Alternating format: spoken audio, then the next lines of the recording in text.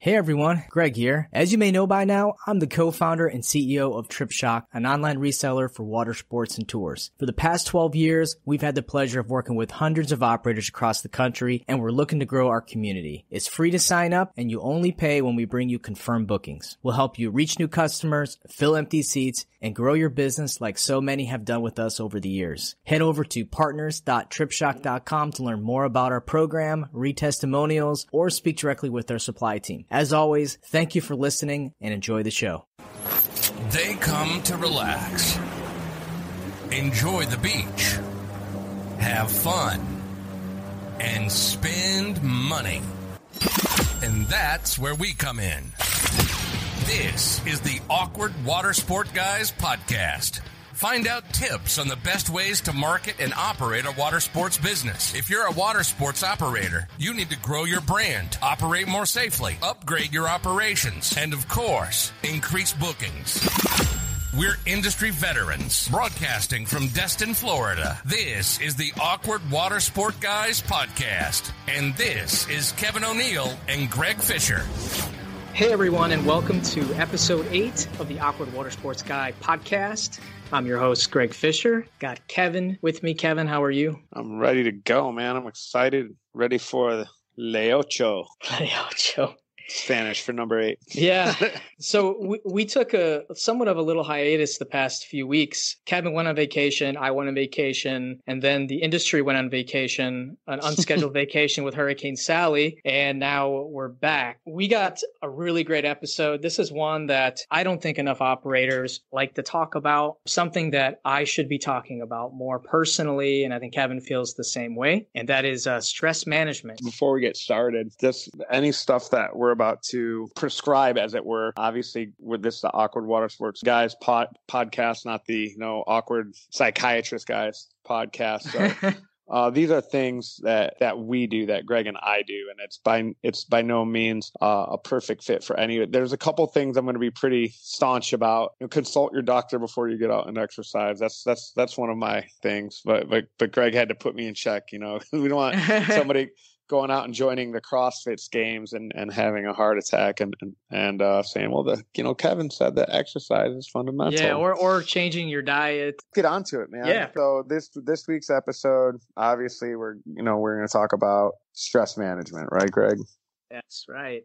So I guess why this topic means a lot to us is because we've been through some very lows. I know personally, and Kevin, I think you've shared in a previous call, about your experience. We experienced some very, very low lows and some very high highs in our time as owning water sport companies, just being in the industry. I mean, this year alone has been the biggest emotional roller coaster I think I've ever went through with my company. I believe people listening are thinking the same thing, thinking that would I have a business tomorrow I'm having the best year ever. And that's it's a lot for just you to even think. I mean, what do you think, Kevin? I mean, it happened so many times this year, like this 2020, or as I like to call it, the year of Russian roulette. Cause that's literally every single morning I woke up, I was like, what's today going to bring? Plague? Pestilence? What the fuck is going on, man? So it was a crazy year. And then having to deal with all the emotions and all the problems, and it's not just emotions personally, but with your employees, your family, and just watching TV. I don't watch a lot of TV, but I like to watch the news, and every day just hearing how horrible things are in this world, it takes a huge toll on you. So we figured this is a perfect time to talk about stress, and because I think there's a lot of egos in our industry, unfortunately, and no one wants to show weakness. Yeah, it's.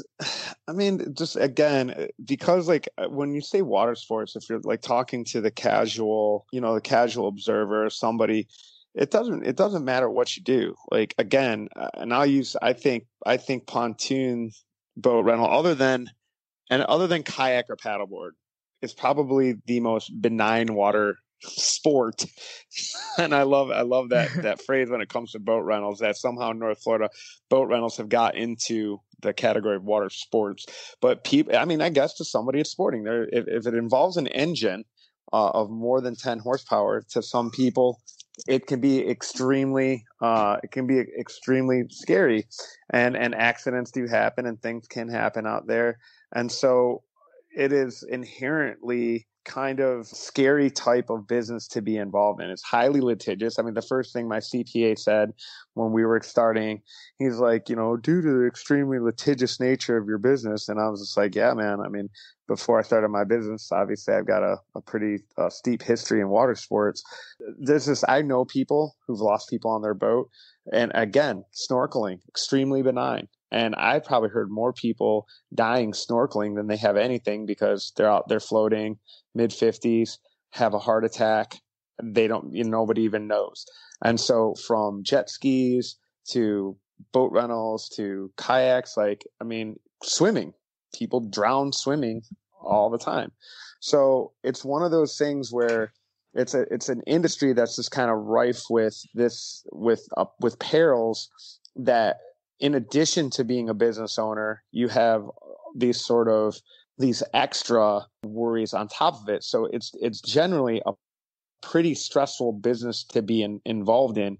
And I'll bring it back to the lawsuit thing, because it's something that you always hear people say. It's not a matter of if, it's when.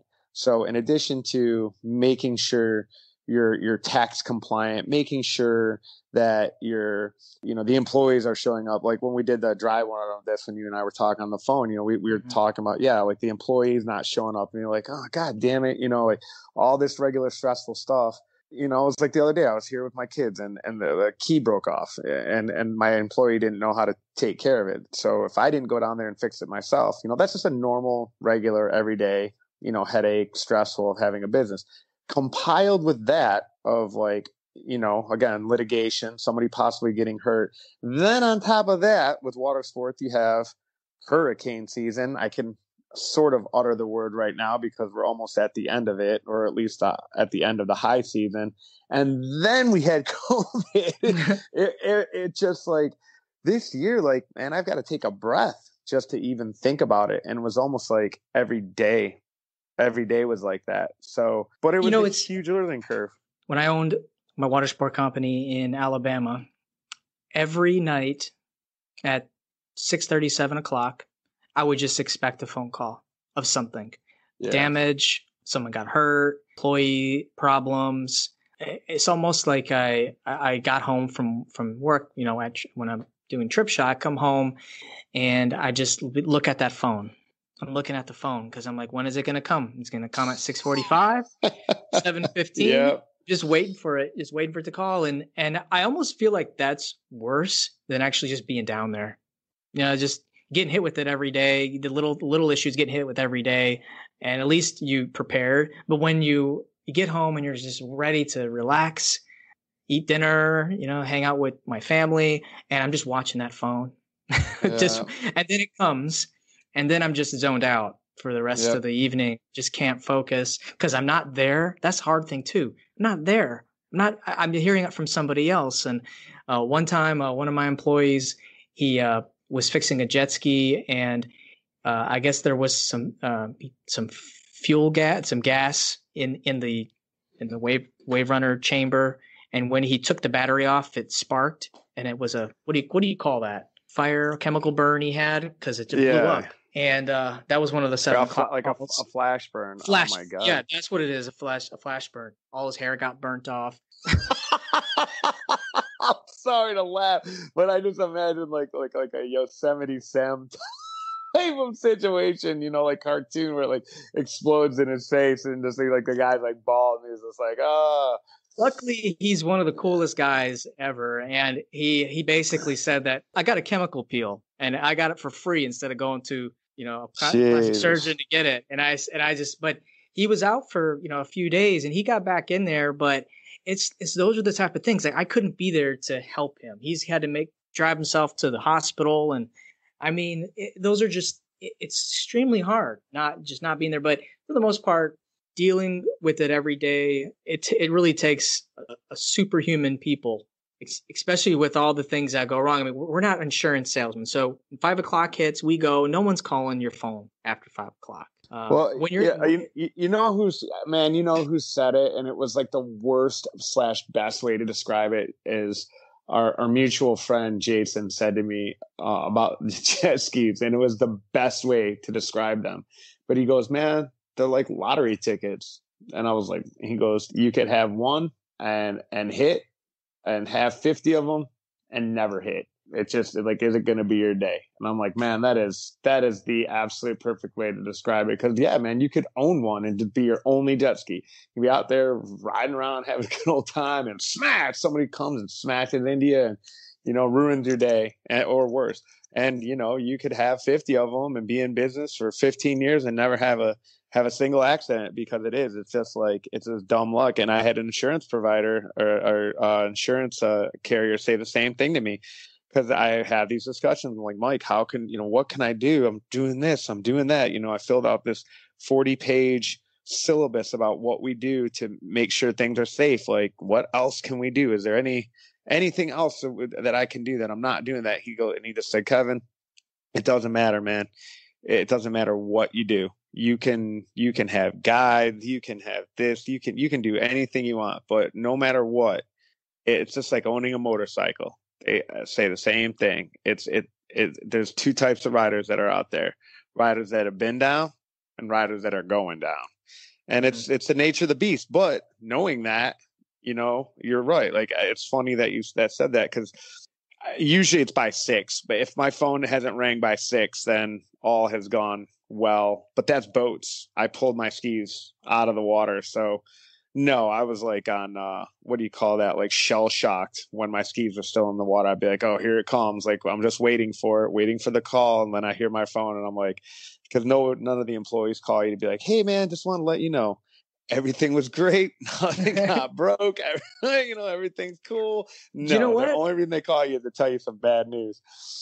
I almost felt there should be some signal, like at 6 o'clock, they should call no matter what, to let you know everything is done for the day, everything good. Almost like just so I know that there's not going to be a call after that, or so I know, okay, coast is clear, we're good. Yeah. So how do the question and the topic, you know, is like, how do you deal with that? How do you deal, like, because there's either you become callous and hardened to it, you become that hardened guy that's just like, oh, you know, like, you know, this is what it is. You know, it's everything will be fine. You know, you spend years perfecting that in negative ways, which a lot of times, unfortunately, knowing my industry, succumbing to it myself, as a lot of it is alcohol. You know, you get, when you're a young mate or young captain, you get started and you're a part of the industry, and everybody meets up at the same place for happy hour, and it starts off. You know, you're celebrating your day or whatever. You made a bunch of good money in tips. You're having drinks. It's a good time. But as a parasail captain, I can tell you, and training a lot of parasail captains, it's shell shock. They go from mates and they come in and they're just like on top of the world. They made $400 or $500 that day. They're just all happy. And then there's a different type of parasailer. It's when they get their license and start flying people, and they come in and they just have this like 1,000-yard stare and like shell shock on their face. And you're just like, hey kid, how'd it go today? And they're just like, dude, I can't. It was like, I've never seen anything like it. It's like, well, you have. It's just you were a mate before and you weren't paying attention. You didn't understand what you were looking at, and now you're a captain. And again, it's like, you know, throughout the parasail community, and probably like ice road truckers or something like that, or pilots, they call it when your butthole puckers, when you're like on a crazy landing and the sail's like oscillating back and forth, and you're trying to get them, you know, back onto the back deck of the boat without like smacking them into the side or, you know, stubbing their toe or something like that. And you're just, entire body is completely tensed up, and you're like, oh shit, here they come. Boom. They land. I'm like, all right, here we go. Well, now as an entrepreneur, you know, you just kind of have those moments, little smaller ones every single day, and they take their toll on you. You know, we as entrepreneurs and captains and mates and, you know, people that are in charge of people's lives and finances and our own lives and our own wives and kids and households and all the stuff that sort of accrues up in our soul, how do we deal with that as adults, big men, children? And what do you like to do, Greg? For me, I like to talk to other people in the industry. I don't go to my wife or my dad or even my employees. If I have something going on, I try to find someone that is in a very similar position, that has maybe about the same amount of employees, that's in the same industry, that's doing the same thing, because these are the folks that are going to understand it just as well as you do. They're going to understand the stress. That's who I like to go to. There's a few people that I work with at Trip Shock, friends that don't work with Trip Shock, but are in the industry doing something slightly different. But I target these guys when I'm having a rough day. I'm calling them and I'm saying, hey, this is what's going on. And we talk it through. And man, I feel 1,000 times better when I get done talking with them. Because if I go home and if I tell my wife about it, and I know a lot of guys do, their wives, they're just going to be like, yep, okay, yeah, because they hear you complaining all the time about work. They hear you complaining all the time. So they're numb to it. They don't, and I, not to say my wife does a very good job with other things that we talk about as far as helping me through, but when it comes to work-related things, it's hard for her to understand unless you're right there and you're doing it day in and day out. No shade on her or her helping me or my dad or my mom or my brothers or whatever, but you have to be in it. My wife suffers zero when it comes to that, because I'll come in, I'll just be like, oh, fucking this and that and blah, blah, blah. And I just don't know what the hell I'm going to do, and then she's like, yeah, that's cool. Like I had I got a guy shot or something, like come in and get coded out. And then like I brought him back to life, my wife's an ER nurse and, and Christine's like, I picked up cat throw up today. I helped your children with 5 meltdowns. He's like, yeah, I mean, don't worry about it. Like, are you asking me what I'm going through? I'm like, wait a minute. Okay. Yeah. So that's kind of goes, your personal life has a whole different subset of problems. You need to talk when you're dealing with something work related, it's stress, something's business related. You got to talk to someone in the same business, someone on the same wavelength as you. And it's really important to not make enemies with your competitors. Like I love Destin for a while. So many guys are all friends. We're competitors, but we're friends. We talk a lot to each other. That's if you're in a location which there's not a lot of operators, do your best. Unless the guy's like a complete dick, try to make friends, because you never know when something's going to come up and you're going to need to borrow that guy's ear, because there's very few people. I'll tell you what, that was the only time I think during the whole thing where I remember we talked and you sound shook. And you're like, over the last 3 years that we've known each other and the countless conversations that we've had, you've never sounded shook to me. I remember it was like right when COVID first started. And I remember I was in the tourpreneur group and there was a couple guys there that was calling for what happened. Like Peter Syme, he's like a consultant and he owns a couple tour businesses and and I actually called him and talked to him, because I'm like, man, this guy knew, like I think he's a smart guy. Yeah. He's really smart. Yeah. But he did not, like, he wasn't pulling any punches. And I remember 2009, the Gulf oil spill and the recession and, what was it then? The bird flu or what the hell ever it was.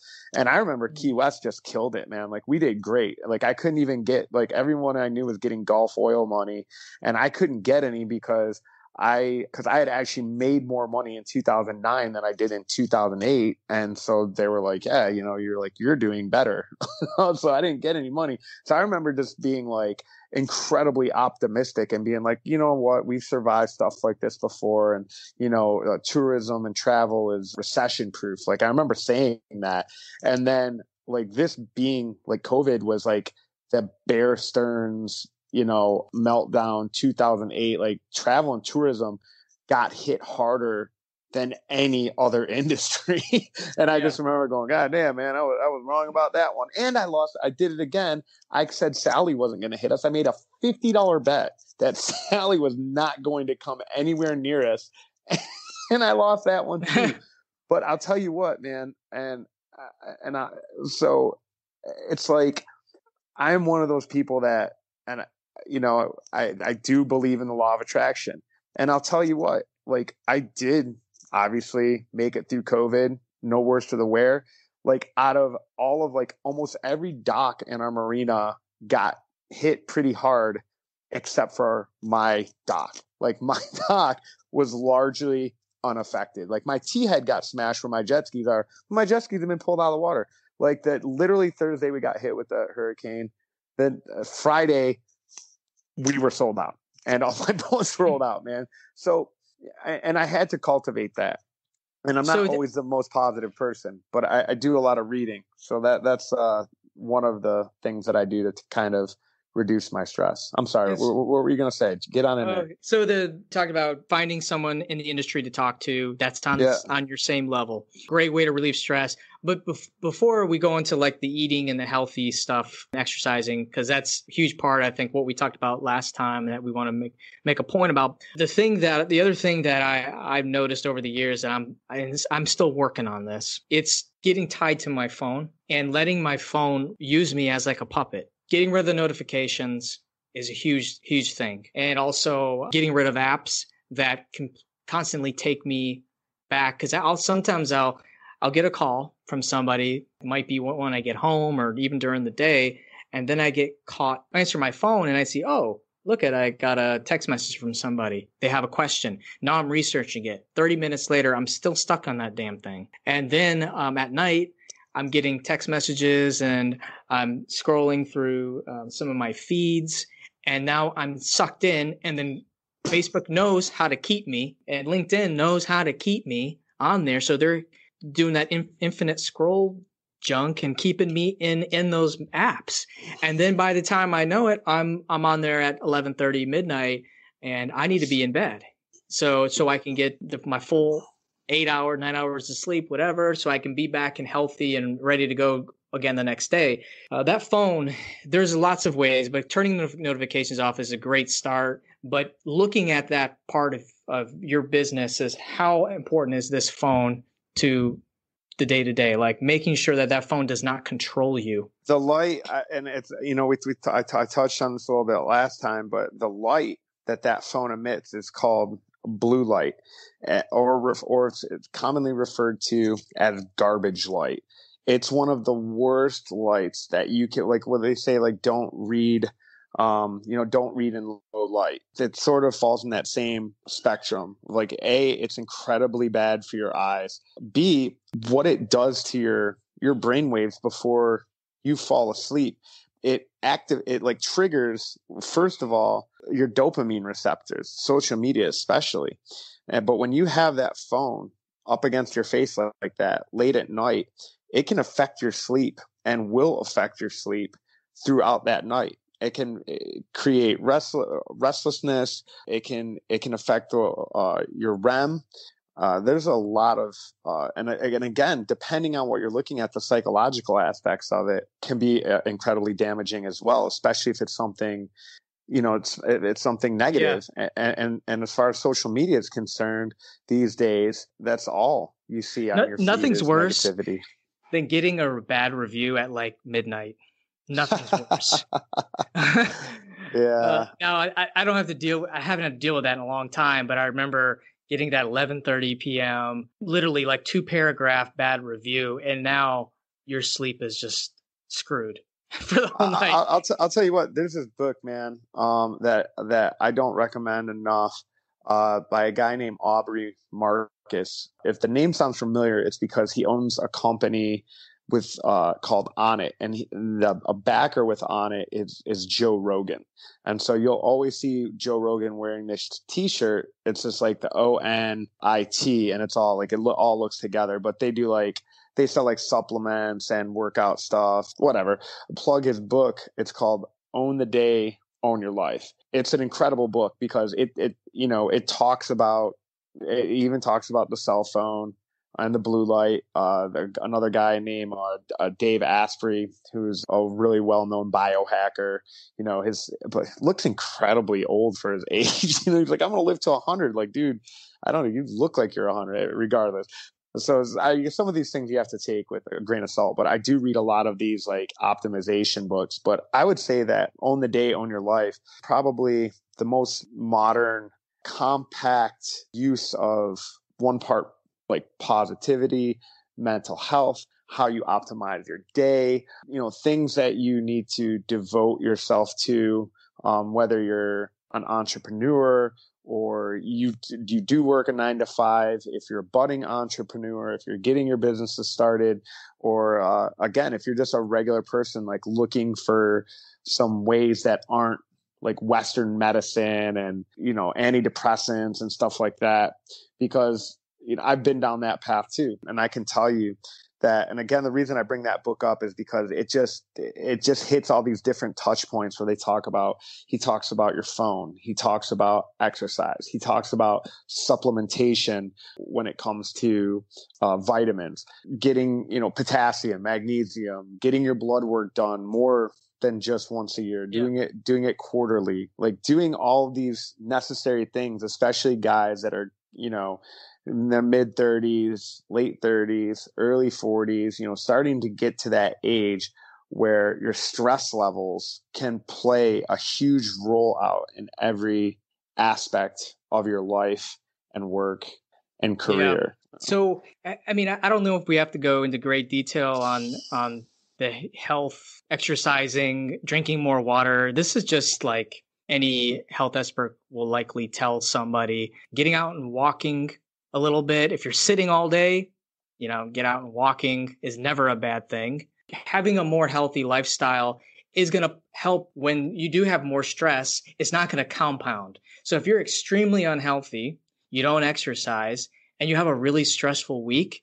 it's going to be twice as worse than someone who is living a healthier lifestyle. And you can hire a nutritionist, a dietitian, you can get a personal trainer, you can join a gym, you know, you can see a doctor and get advice. There's a lot of things, but stress is way worse when you're unhealthy. Yeah. You know, and it's funny. And, you know, it's just like cholesterol. People don't realize there's like good cholesterol and there's bad cholesterol.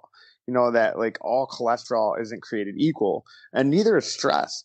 If you have planned stress put on your body and in your life, and again, meaning exercise, if you go out there and you do things that are hard, it prepares you. And again, I'm a huge believer in doing some form of exercise in the morning, even if it's 10, 15 minutes stretching. As Greg said, walking outside, I think is being outside. Like, and I know it's like people hate running. I enjoy running. I do, because it's like two birds, one stone. Yes, I work outside all the time, but I don't feel like it counts, you know, because it's like, well, I'm outside. Yeah, I'm getting vitamin D. But when I'm outside and I get running and I have my headphones in and I'm just jogging and I'm running down my street and it's a beautiful day in Florida, again, 7 a.m, because it's not 95 degrees yet. It's like, man, I'm getting in that sunshine, the blue skies, the birds, I'm communing with nature, and I'm just being alive. And my notifications are off of my phone. No emails are coming in. Nothing's chiming in. It's just me and music or an inspirational book or a podcast or sometimes nothing at all. And I'm just listening to my feet fall on the ground. It's like I get to own that 30, 45 minutes, hour, 2 hours, whatever it may be. And that's just my time. And that prepares me and that puts stress on my body and it hardens me and prepares me for the day. And it's like, it scales, you know what I mean? It scales that stress, you know, like perfectly. So we have about 5 more minutes. I have a question for you. And what are some things you do throughout the day to help relieve that stress while you're working? Because Bacardi 151. Man, come hit me up at 5 o'clock with a complaint. I will punch you right in the face, man. Get drunk as hell. I want to talk to the manager. Boom, Muay Thai clinch, knee to the throat. Game over. No, man. Yeah. So it depends, man. Like, I practice what I preach all the way up until July, dude. Like July is just like, I am terrible. July, as far as the month goes, I fall apart. And year over year over year, I'm getting like better and better and better at like not letting it control me and let it as much as I have in the past. But again, so it's like the morning I get up and I do my vitamins. I take my vitamins. I drink a glass of water. But what about specifically while you're working, while it's busy? What are some things like we talked about last time, how when you have some pissed off people or you have a situation with your employee, you're not seeing eye on something, just walking away, literally just taking 15, 20 minutes to take a walk. Yeah. Listen, the thing is that yes, like if you have that availability, if you have the means to go, yes, drink water, eat healthier, these are things you can do throughout the day. But if you are that guy that right now you're just getting started, year 1, year 2, you're a compulsive workaholic that can only take 30 minutes out for lunch. The least you can do is when you're setting up your schedule, set aside some time before you get started to get that day suit up for armor, to get ready to go to battle. You're not going to put on you go to war. You're going to make sure your gun's loaded. You're going to make sure you have your body armor on. If that's all you can do, if you're that drawn into work where you are much of a boiler room that you can't get up and walk away. If you can walk away. Literally take that 15 minutes in the middle of the day, go walk. Tim Ferriss is a big fan of the cat nap. If you can take a 15-minute cat nap in the middle of your day, I'll do that. I'll do that. I'll just, if there's just been a lot of the back-to-back calls, maybe some of them are stressful, argumentative. Luckily, I don't have a lot of that.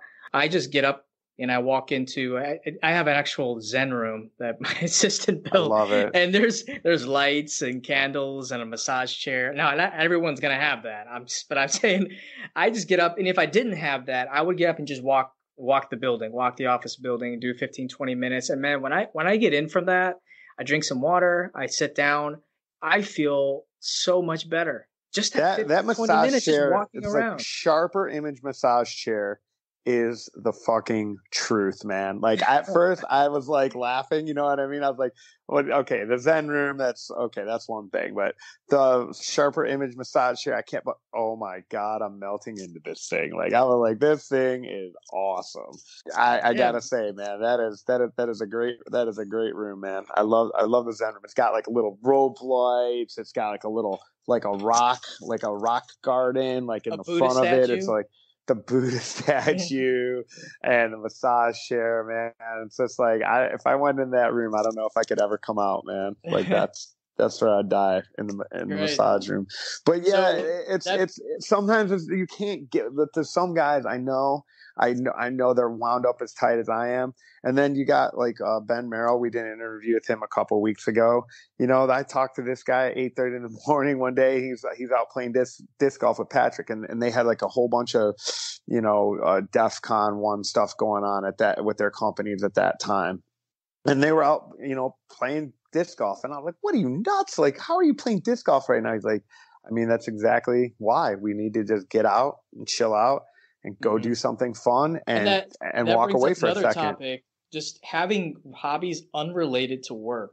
If everything you do has to do with your job, you got to figure something out. Like your mind's going to blow up. I read medieval fiction. I love medieval fiction.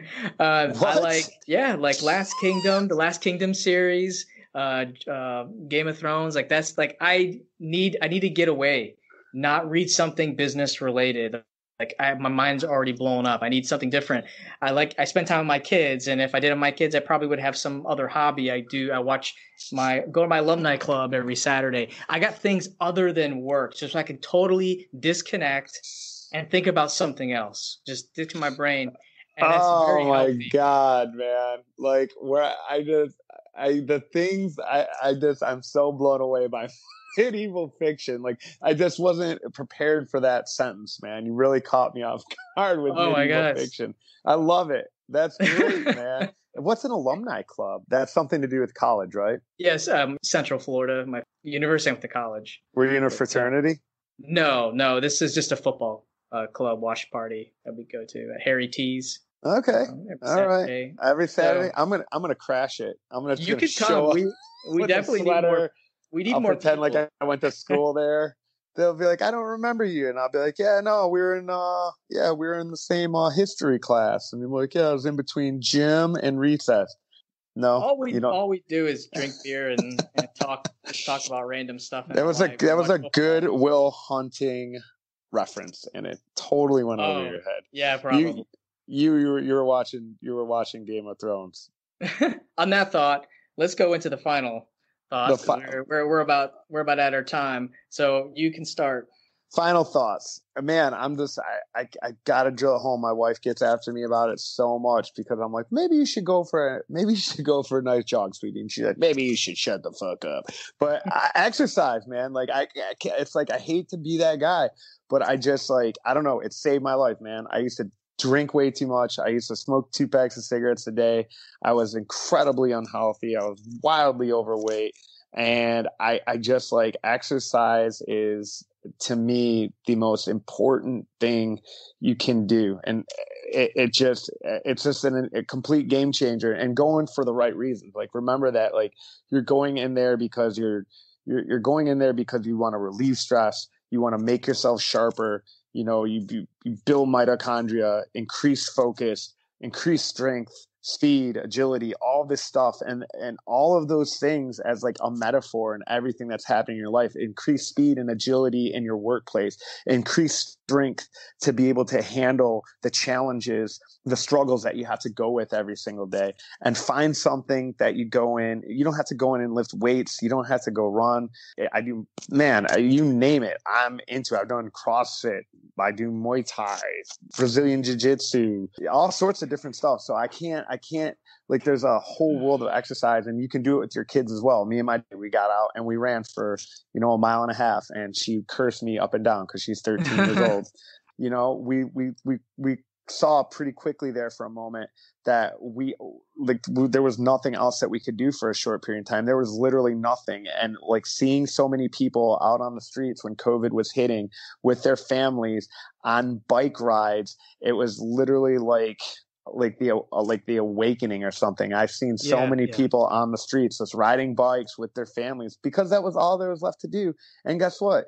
It's probably the best thing you could do rather than sitting on your phone, watching television. I don't care how great Game of Thrones is. Nothing beats a bike ride with your kids. So get out, get some sunshine, get some exercise, go swimming at Crab Island on a boat with Destiny Water Adventures. I'm sorry, I had to plug that. It's a perfect time.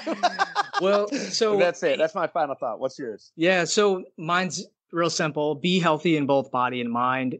Do something different to get your mind off things, like join a gym, read medieval fiction, join a club, whatever. Disconnect from your business. Talk to your fellow operators for support. If you're not friends with any of your fellow operators, start thinking about making friends with them. Email us. Yeah, email us. Hey, we'll even be your friend and talk to you guys about it. That's especially if you're going through something and you need someone to bounce ideas off of to help you get through it. We're not therapists. We're just going to talk to you on a business side of things. If you really need help, we recommend to seek a mental health professional. Yep. Take 15, 20 minutes breaks if you can, if you have that opportunity. If you don't, do what Kevin said and have time in your day where you prepare yourself properly. Don't literally roll out of bed and jump in your car and go. Like, that is the worst. Have some time before you get your day going so you can mentally prepare. And that's the same for after work too, is make sure you have some drill down time. I like commuting to work, even though a lot of my employees work from home. I like that 30, 40 minutes I get leaving. It gives me time to kind of just chill out, listen to some music. I listen to podcasts, and I'm ready to go when I come home usually. So that's all I got for my final thought, and that completes episode 8. The Ocho. And if you have any questions or comments, feedback, hit us up. Either go to our Facebook page, Watersports of Florida, or hit me up at gfisher@tripshock.com or Kevin at DestinyWaterVentures.com. Thanks for joining us, and have a great week. Be well, guys. You've been listening to the Awkward Watersport Guys podcast. If you're in the water sport industry, this is the podcast that brings the business perspective to parasailing, jet and ski boat rentals, sailing, snorkeling, and everything else. We hope you've gotten some useful and practical information from this show. Be sure to sign up to our email list at watersportpodcast.com and subscribe in your favorite podcast app. We'll see you next time, and thanks for listening.